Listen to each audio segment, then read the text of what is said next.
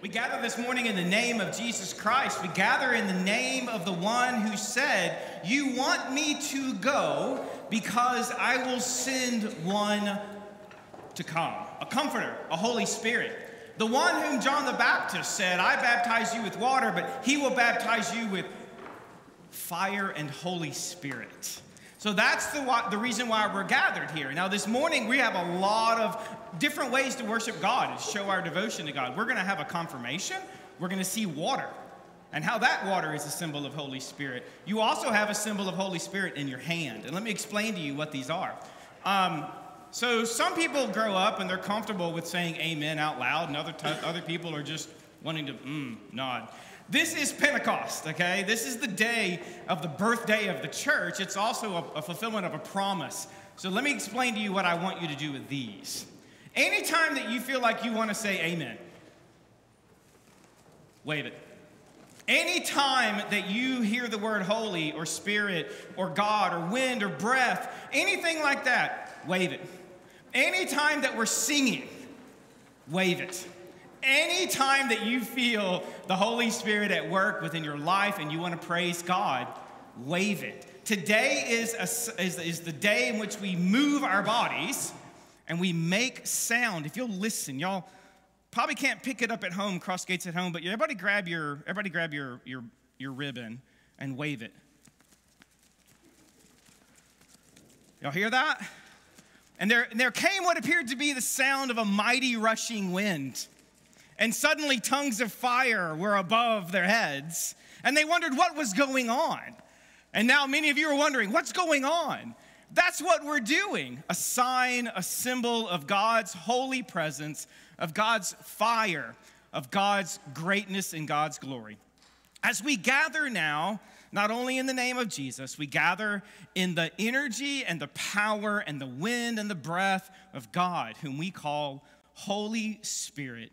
Oh God, come to us now that we may worship you fully with everything that we are. If you will stand with me as we do our responsive call to worship. I'm going to see if you're paying attention. In the last days it shall come to pass, God declares, that I will pour out my spirit on all flesh.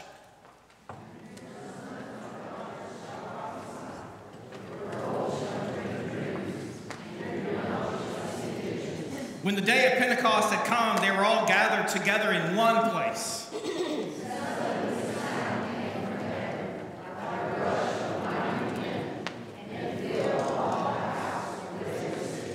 And there appeared to them tongues as of fire, distributed and resting on each of them.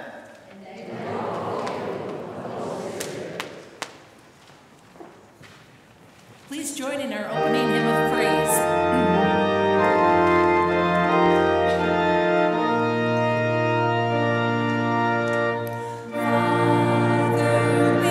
Father, we love you, we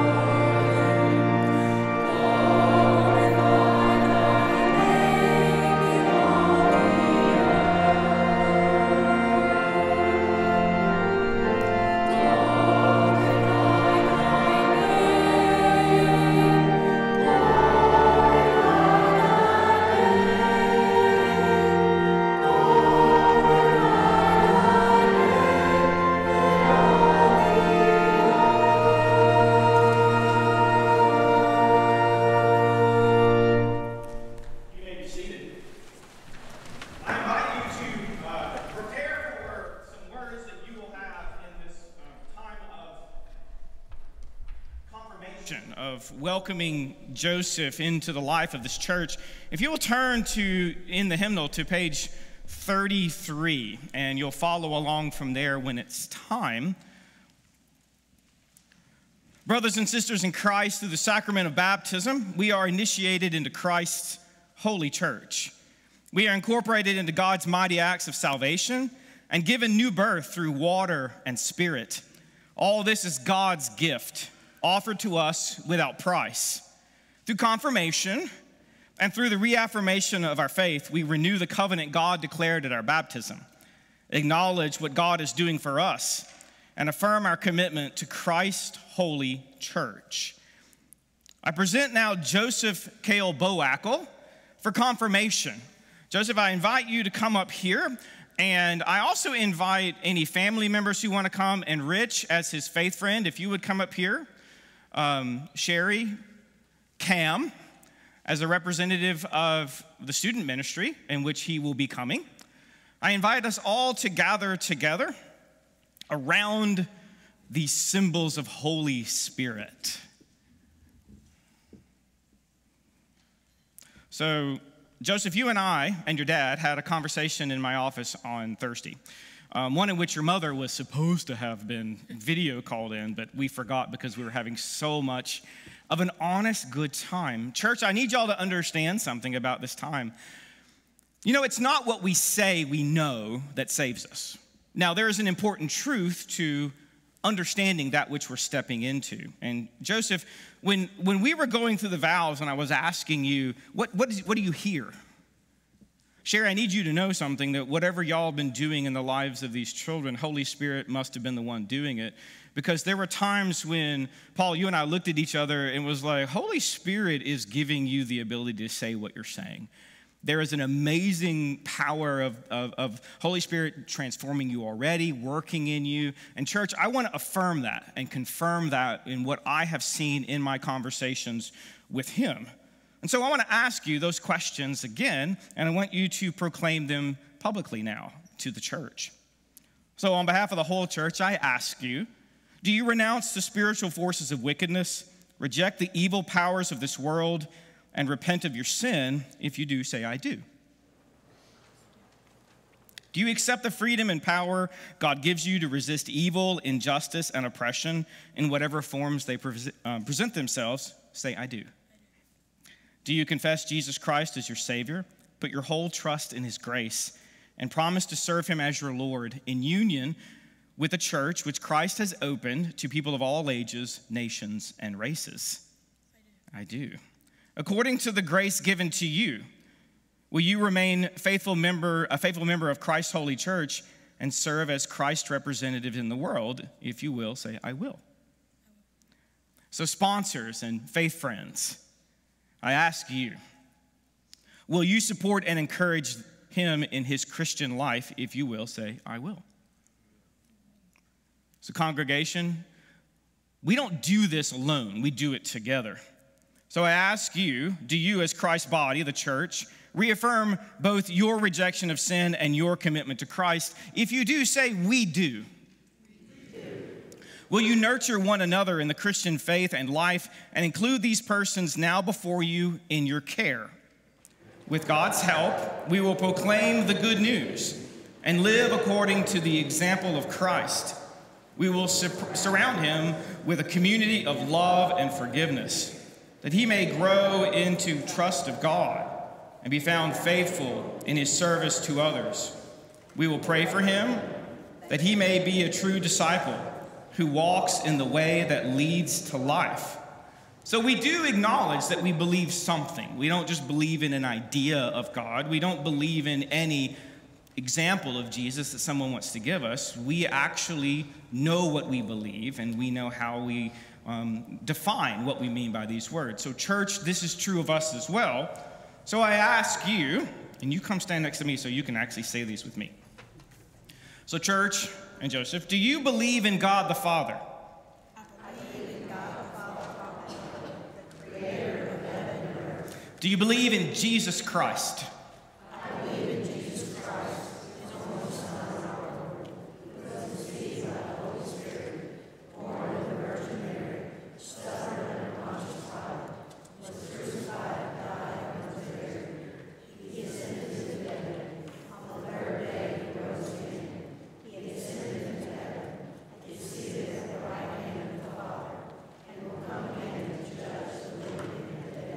Do you believe in Holy Spirit? I believe in the Holy Spirit, the Holy Catholic Church, the communion of saints, the forgiveness of sins, the resurrection of the body, and the life everlasting. Amen. So may the Lord be with you. Let us pray together. Eternal Father, when nothing existed but chaos, you swept across the dark waters and brought forth light. In the days of Noah, you saved those on the ark through water. After the flood, you set in the clouds a rainbow, and you saw your people as slaves in Egypt. You led them to freedom through the sea. Their children you brought through the Jordan to the land which you promised. Sing to the Lord, all the earth. Tell of God's mercy each day. In the fullness of time, you sent Jesus, nurtured in the water of a womb. He was baptized by John and anointed by your Spirit. He called his disciples to share in the baptism of his death and resurrection, and to make disciples of all nations. Declare Christ's work to the nations, his glory among all the people.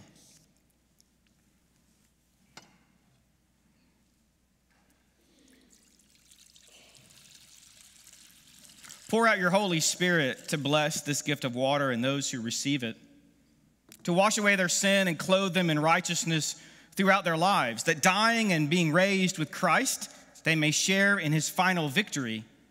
All praise to you, eternal Father, through your Son, Jesus Christ, with you and the Holy Spirit, lives and reigns forever.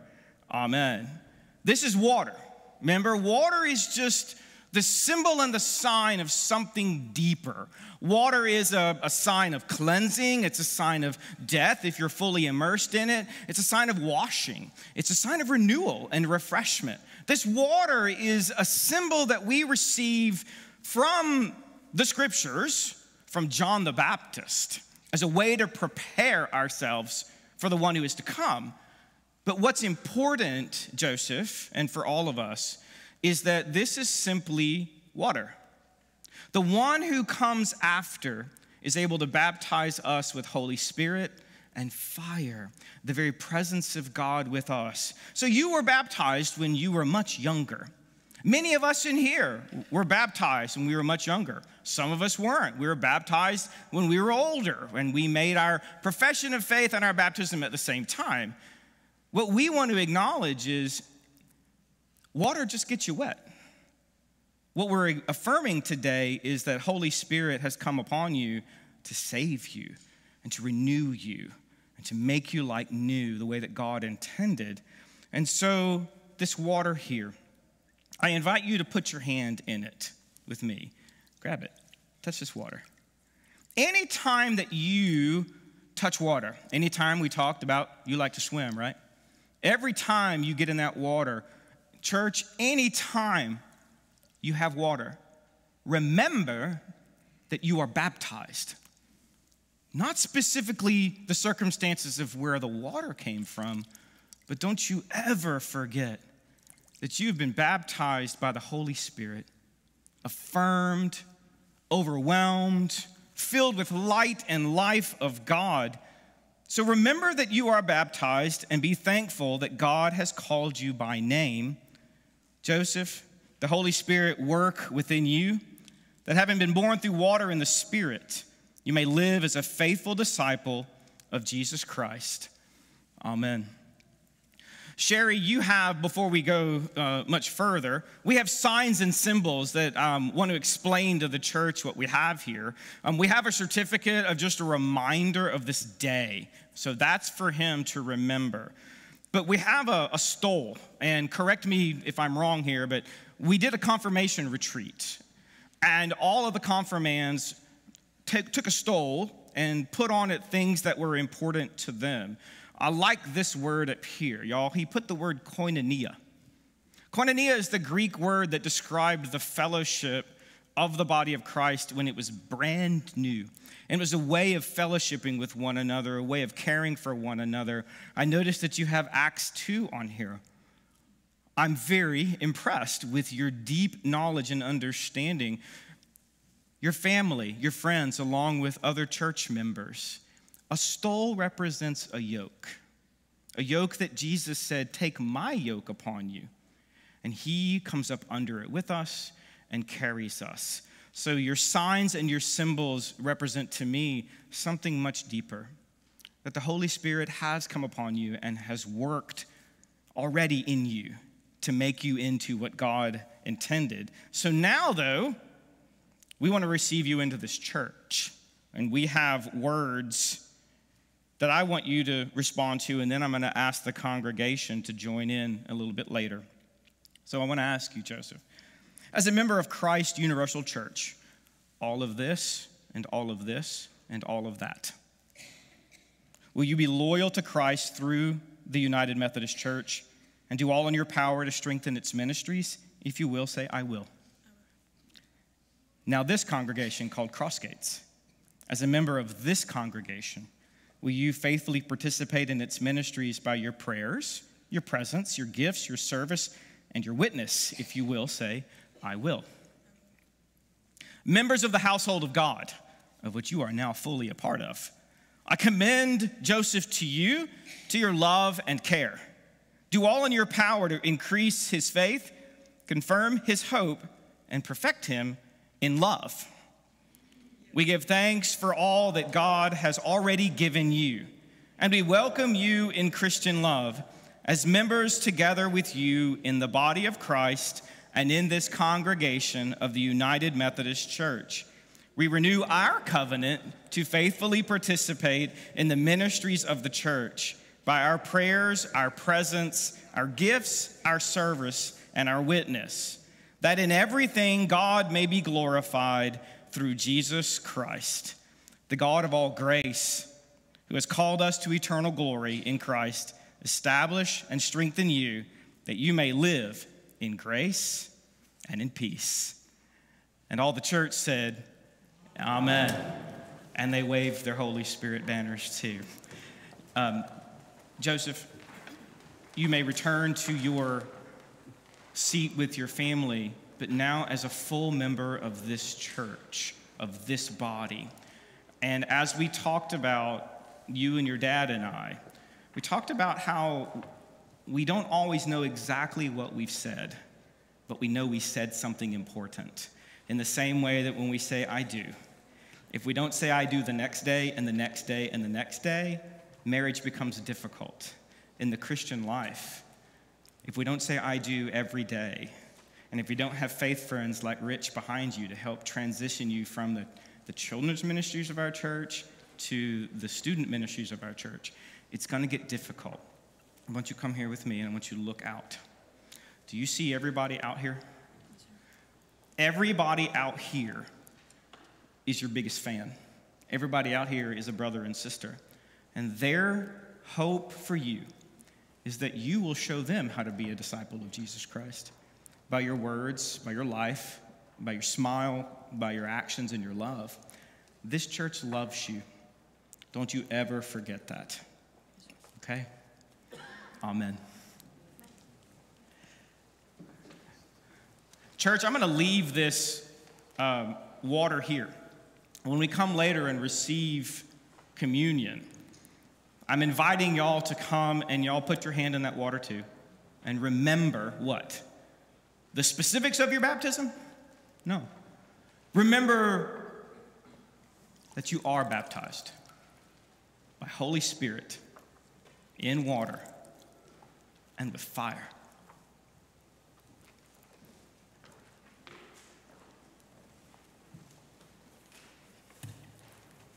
Our first reading this morning is from the book of Acts, chapter 2, verses 1 through 21.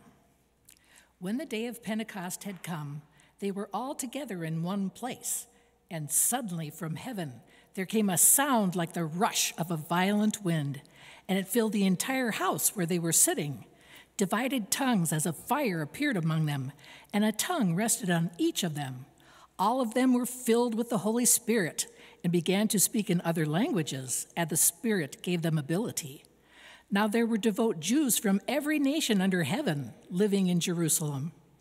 And at this sound the crowd gathered and was bewildered, because each one heard them speaking in the native language of each. Amazed and astonished, they asked, Are not all these who are speaking Galileans? And how is it that we hear, each of us, in our own native language, Parthians, Medes, Elamites, and residents of Mesopotamia, Judea and Cappadocia, Pontus and Asia, Phrygia and Pamphylia, Egypt and the parts of Libya belonging to Cyrene, and visitors from Rome, both Jews and proselytes, Cretans and Arabs. In our own languages, we hear them speaking about God's deeds of power. All were amazed and perplexed, saying to one another, "What does this mean?" But others sneered and said, "They are filled with new wine." But Peter, standing with the 11, raised his voice and addressed them, "Men of Judea and all who live in Jerusalem, let this be known to you, and listen to what I say. Indeed, these are not drunk as you suppose, for it is only 9 o'clock in the morning. No, this is what was spoken through the prophet Joel. In the last days it will be, God declares, that I will pour out my spirit upon all flesh, and your sons and your daughters shall prophesy, and your young men shall see visions, and your old men shall dream dreams, even upon my slaves, both men and women. In those days I will pour out my spirit, and they shall prophesy. And I will show portents in the heavens above and signs on the earth below, blood and fire and smoky mist. The sun shall be turned to darkness and the moon to blood before the coming of the Lord's great and glorious day. Then everyone who calls upon the name of the Lord shall be saved." Next is a reading from the book of Romans, chapter 8, verses 14 through 17. "For all who are led by the Spirit of God are children of God.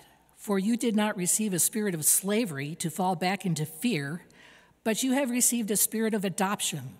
When we cry, 'Abba, Father,' it is that very Spirit hearing witness with our spirit that we are children of God.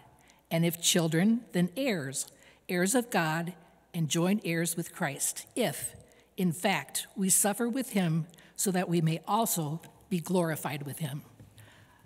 A reading for the people of God. As children of God, we know this table because we know it's the Lord's table. But there is still an invitation to be given. It's from Christ our Lord, who invites to his table all who love him, who earnestly repent of their sins, and seek to live at peace with one another.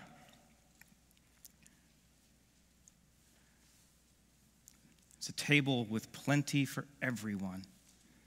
It's a table for all who call upon the name of the Lord. It's a table for all of us who now confess together.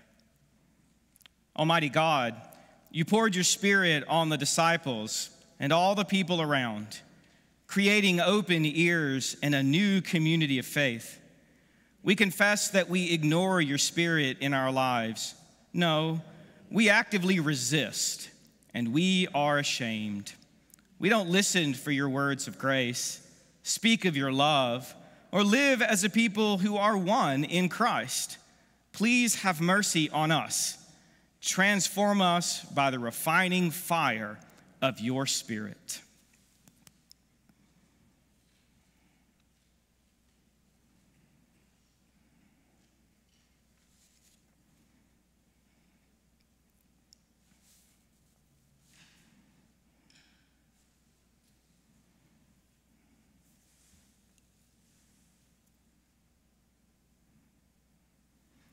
It is in these words of comfort, in these words of confession, that we find words of comfort. So hear these words of comfort from Jesus. He says, "Peace I leave with you, my peace I give to you. Do not let your hearts be troubled, and do not let them be afraid." Jesus offers peace, love, and forgiveness of our sins. In the name of Jesus Christ, you are forgiven. Glory to God. Amen. As a reconciled and restored people, as a Holy Spirit-filled people, as those of us who are filled with this oneness of the Spirit of God, we pray. I'm going back here to check and make sure we don't have people who have put something on the prayer book. But we come together in the name of Jesus as a reconciled people to make an offering. To make an offering of money, sure. To make an offering of ourselves, yes. We do that here at Crossgates by first offering our hearts through prayer. So here in our prayer book, which we offer, we have the names Stephen Brown and Garner Morris. I lay these here as a first fruit of a reconciled people who know that we can be vulnerable with one another, who know that we can join each other in prayer and cry out to one another. So in light of that, fire in us, the wholeness in us through Christ, let us now pray. Holy God, we cry out to you, come, Holy Spirit, move over us, in us, through us, call us together so that we may move together with you in step as you're at work. Oh God, now in this time of worship and pausing to confess and to hear the forgiveness that we have in your Son, we acknowledge that we want so much more. And oh, holy God, so do you. A wholeness and a peace, a shalom to cover the world, a true light and life to come into the hearts of all of us. So God, as we, your people, gathered here, at home, and all around the world, remember this day of a promise kept from days of old that you would make your dwelling place among your people. So God, in praise and in thanksgiving, in hope and in expectation, and a deep, deep, deep commitment to continue this day moving forward, to be a transformed, refined people through the Holy Spirit, we pray in the name of Christ. Amen. As a reconciled people, we talk about oneness. Here, we want to demonstrate that oneness by going and passing the peace of Christ, announcing something to one another. To go to one another and say to them, your sins are forgiven, may the peace of Christ be with you, let's be one in the Lord, something like that. We get up and go, and while we're going, we have a place for your offering, some boxes along the side and some ushers to help if you need help getting there. But let's do those two together because that's what Jesus taught us to do. When we're standing at the altar to make our offering, if we realize we have something broken between us, let's go and make it right. So come on, Crossgates, let's go pass the peace of Christ to one another.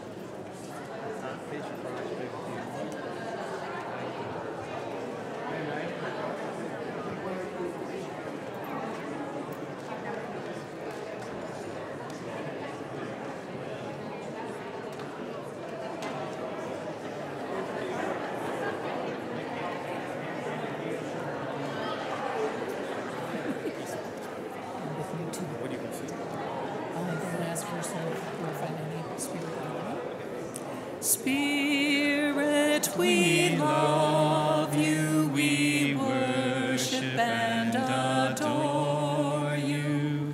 Glorify thy name in all the earth. Glorify thy name. Glorify thy name. Glorify thy name in all the earth.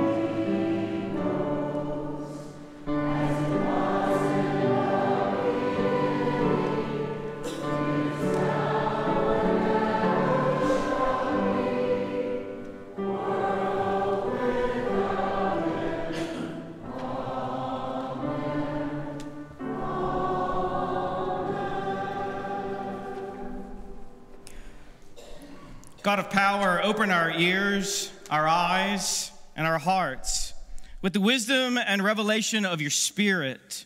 Help us to hear your voice, to see your ways, and to receive with joy, your truth. Amen. You may be seated.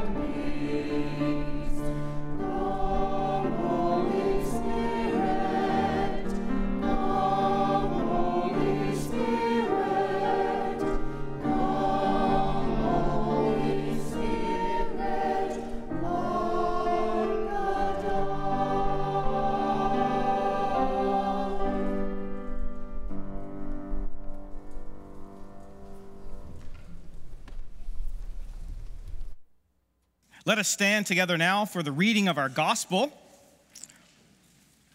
We stand because we want to pay extra attention. We stand because we want to make sure we pay attention if the Holy Spirit comes upon us while we hear this word. This is John chapter 14. Philip said to him, "Lord, show us the Father, and we will be satisfied." Jesus said to him, Have I been with you all this time, Philip, and you still do not know me? Whoever has seen me has seen the Father. How can you say, 'Show us the Father'? Do you not believe that I am in the Father and the Father is in me? The words that I say to you, I do not speak on my own, but the Father who dwells in me does his works. Believe me that I am in the Father and the Father is in me. But if you don't, then believe me because of the works themselves. Very truly I tell you, the one who believes in me will also do the works that I do. And in fact, will do greater works than these because I am going to the Father. I will do whatever you ask in my name, so that the Father may be glorified in the Son. If in my name you ask for anything, I will do it. If you love me, you will keep my commandments. And I will ask the Father, and he will give you another advocate to be with you forever. This is the Spirit of truth, whom the world cannot receive because it neither sees him nor knows him. You know him because he abides with you, and he will be in you. I have said these things to you while I am still with you, but the advocate, the Holy Spirit, whom the Father will send in my name, will teach you everything and remind you of all that I have said to you. Peace I leave with you. My peace I give to you. I do not give to you as the world gives. Do not let your hearts be troubled, and do not let them be afraid. This is the word of God for us, the people of God. Thanks be to God. You may be seated. So many words, so little time. What is this day really about? Is it about just the color red or waving signs and symbols? Is it just a one-time experience in which something weird happened and none of us really knew what it was, but we talk about it 2,000 years later and say, wow, something really weird happened, and we're glad it did, but we don't know what it is? Some of us grew up in churches that had Pentecostal in it. Some of us have had our own Pentecostal moments. Some of us have been filled with the Spirit. And we said things we didn't understand, and we did things with power that we didn't fully comprehend. But where are we right now in the story is what I want to just pause for a short moment of time and invite you into something that is simply amazing. This is such an important cosmic event, Pentecost, an undoing of that which is bound up, the end of the beginning, and the beginning of the end. So here's Pentecost, ready? It's in plain sight. It's been 50 days after Passover, 50 days since crucifixion, since resurrection. The people are gathered for Shavuot, for the Feast of Weeks, where they gather together and they come and they celebrate the abundance of God through the harvest of their wheat. And they're excited and they're waving the grains in the air and they're giving thanks to God. But they're also remembering of the giving of the Torah on Sinai, where God showed up in fire and smoke. So here they all are gathered together. And it's been 40 days, right? 40 days of resurrection sightings. It's only been 10 days ago that Jesus ascended up to the Father. He said to them, I want you to go and wait in Jerusalem for a promise to be kept, a promise from the Father, a baptism from Holy Spirit and fire. And there they were 10 days later on this important day of God's blessing and abundance, waving their grain, remembering when God came down and offered words of life. And there they all were gathered for that because Jesus told them to wait. Something wonderful is about to happen. One age was ending. We heard it on crucifixion, on that dark Friday. What happened when Jesus died? Do y'all know what happened when Jesus died? The ground shook. Do y'all know what happened in the temple? The thing that separates the ordinary people where God is, where God encounters the worst of our sin. What happened to that barrier? Do y'all know? Someone tell me what happened. One of y'all know. It was torn from the top to the bottom. It was torn and split apart. The end of the age had come. No more will God encounter God's people in that space. No more will blood be sprinkled on a mercy seat. Jesus Christ becomes forever the place where God encounters us and our sin. But it didn't just end there. That's not the end of our story. That's not what Jesus told us. Crossgates, here and at home, listen. Listen to the fact that the world has changed. It's different now. Because the way the world used to work, the old age, a sacrifice had to be made all the time, over and over. But this time, God's own Son was the sacrifice. The tearing apart of the separation is over. But is that the end? No, it's not. Because that age ended, a new age began. And God's original purpose was restored. You see, God created us as humans to live where? Fully in God's presence. To be anywhere other than the presence of God is to be in death. We're not designed to live apart from God. We're not designed to be away. And we're not designed to be away and separate from one another. How, God, will you do this? God put a plan in motion. I'll start with two people, Abraham and Sarah, and I'm going to bless everyone through them. And if my people will come from them, I will empower them to be priests and go into the world, but they failed. They still didn't do it, but God didn't fail. God said, I'm going to do this. And a temple was built. One building where God's glory would come and encounter God's people. But that didn't work because the people still turned away. And the prophets whispered about the future and said, unless you come and turn our hearts of stone into hearts of flesh, unless your spirit pour out on us, unless you come and give us life, we will not survive. We will not make it. So what's up with wind and fire? What is that all about? My Bible project group that we meet with, we've gone through this. I'm looking at some of y'all. I think what Luke was trying to say here at the beginning of Acts was God's present glory is noisy and it's fiery. And it's just like Ezekiel. That time when God was about to do something that shook the ground. You see, God's people had wandered away. They were destroyed. The temple was destroyed by evil people because they were evil. Did God abandon them? God did not. You know what God did? God sent angels a vision of a son of man there, and there a fiery presence emerged. Someone like a son of man.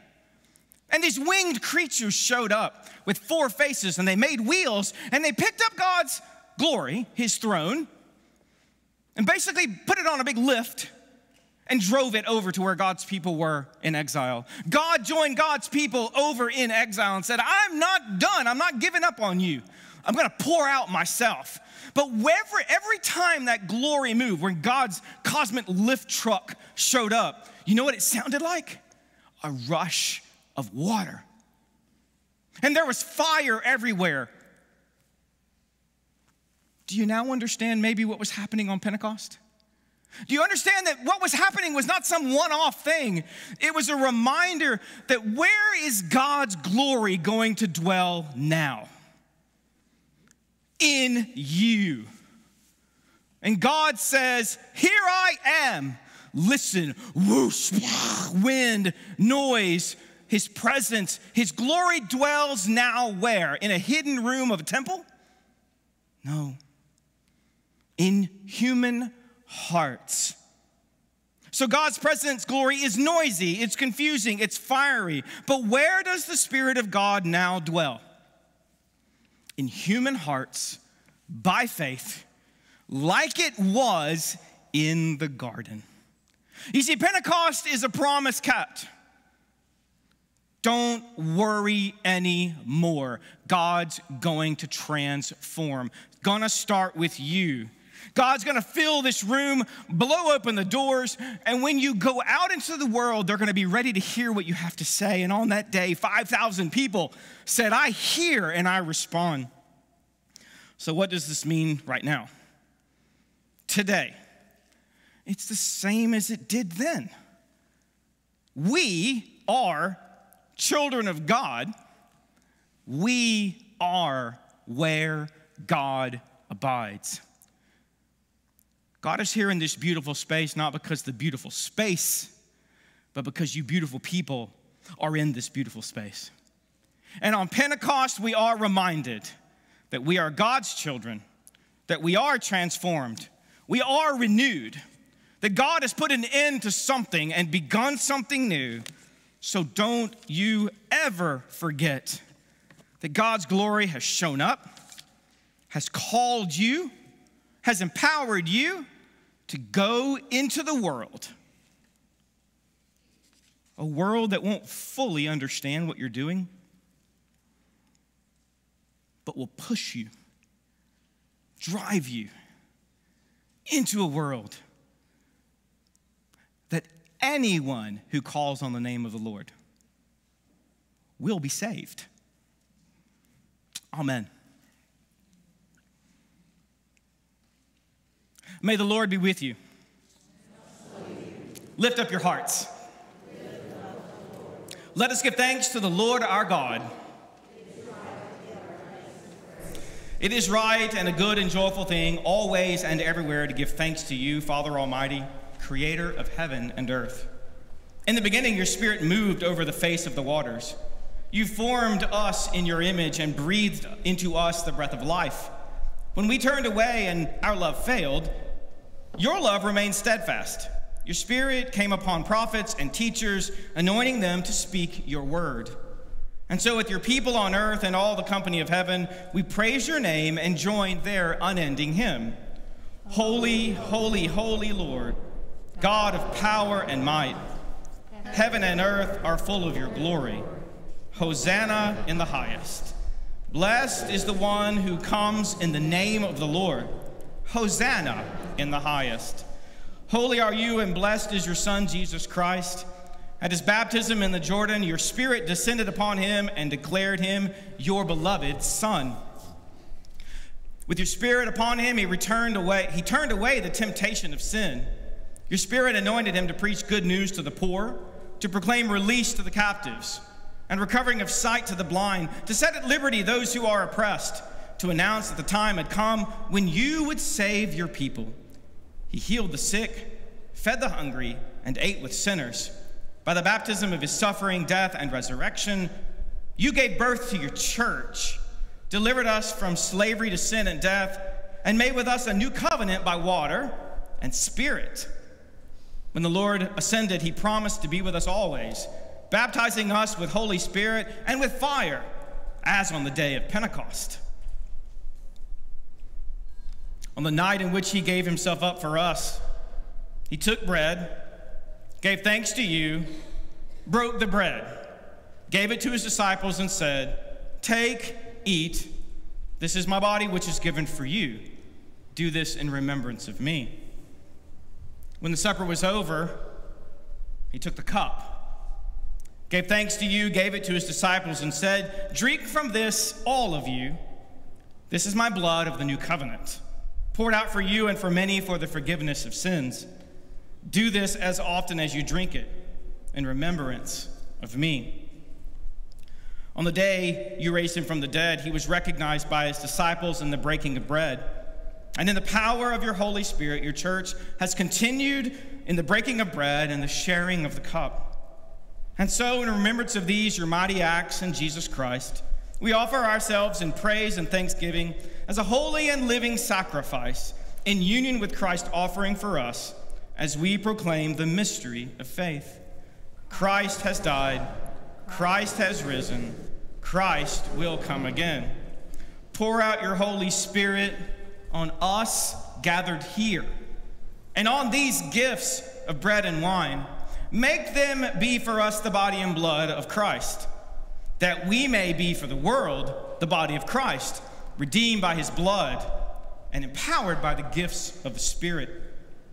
By your Spirit, make us one with Christ, one with each other, and one in ministry to all the world, until Christ comes in final victory and we feast at his heavenly banquet. Through your Son, Jesus Christ, with the Holy Spirit in your holy church, all honor and glory is yours, Almighty Father, now and forever. Amen. And now, we are the children of God. And with the confidence of children of God, let's pray the prayer that Jesus taught us. Our Father, who art in heaven, hallowed be thy name. Thy kingdom come, thy will be done, on earth as it is in heaven. Give us this day our daily bread, and forgive us our trespasses, as we forgive those who trespass against us. And lead us not into temptation, but deliver us from evil. For thine is the kingdom, and the power, and the glory forever. Amen. Because there is only one loaf, we who are many are one body. So the loaf that we break is a sharing of Jesus' love for us. This cup that we share is a cup of his poured out love for us.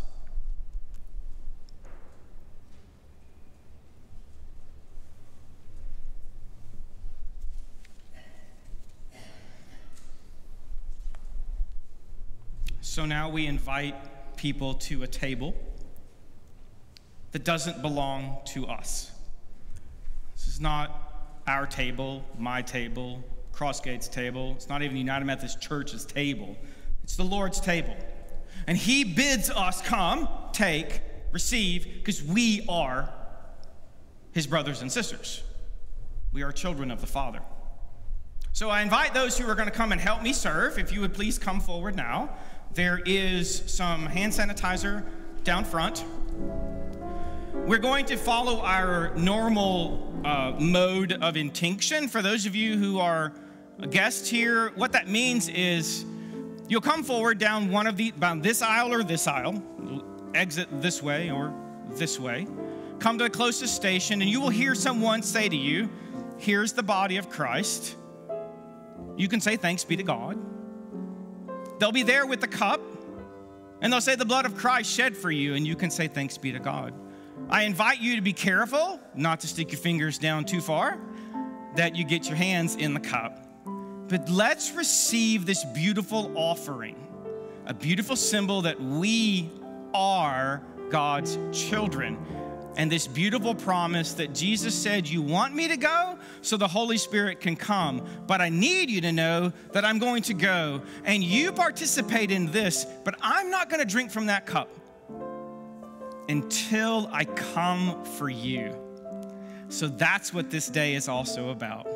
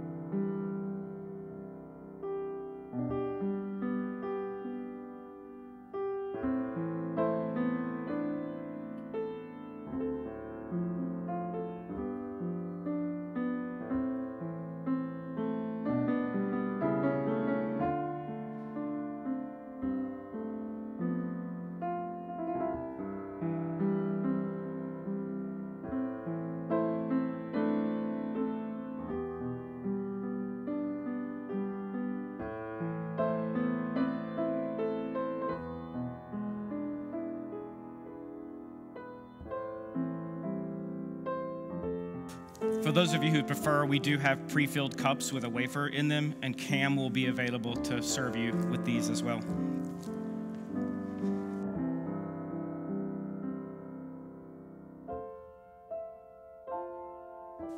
The invitation's been made.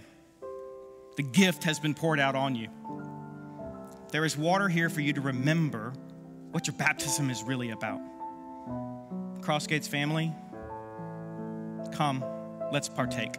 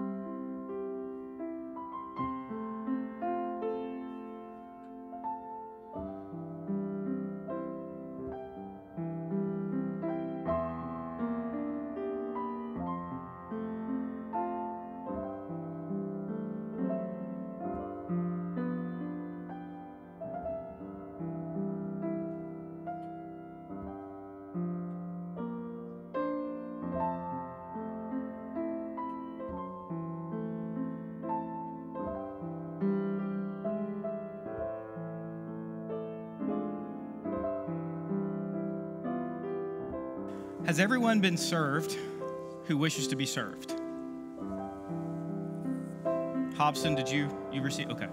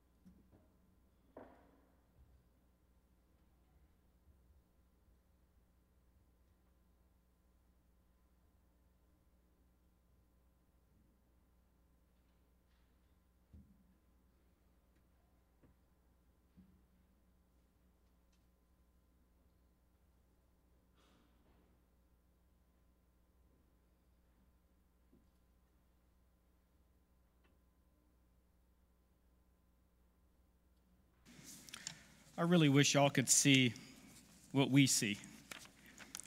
It's the beauty of your faces, filled with light, with a spark of fire over your head, calling you here, proclaiming to you something.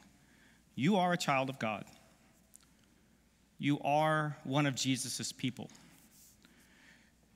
You have the presence of God alive in your hearts, filled and overflowing, participating in God's beautiful, redemptive, cosmic plan that we find ourselves in the middle of even today. Eternal God, we give you thanks for this holy mystery in which you have given yourself to us. Grant that we may go into the world in the strength of your Spirit, to love one another as he loved, and to give ourselves for others in the name of Jesus Christ our Lord. Amen. Every time we proclaim the word of God and hear it proclaimed and participate in it, and every time that we feel the Holy Spirit around, here at Crossgates, we sing a song. And Kim has thankfully agreed to sing my favorite song. I love this song, so I invite us to stand and sing and listen to what is being said. Let us stand and sing "Pass It On."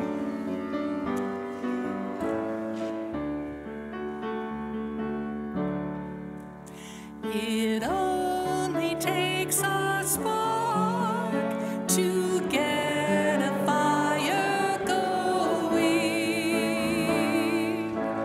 and soon all those around can warm up in its glowing.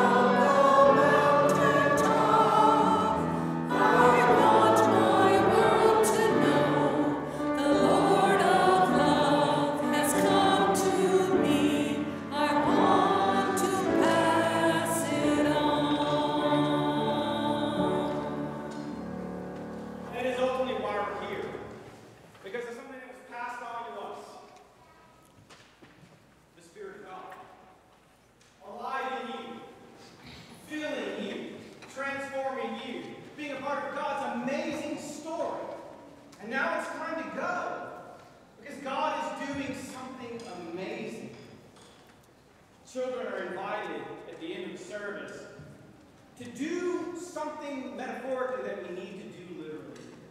To take the body of Christ, to be the body of Christ, to go into the world, proclaim His goodness and presence. Come, Holy Spirit, fill the hearts of your faithful and kindle in us the fire of your love. Send forth your Spirit, and we shall be created, and you shall renew the face of the earth. Come on, Cross Gates. Let's go.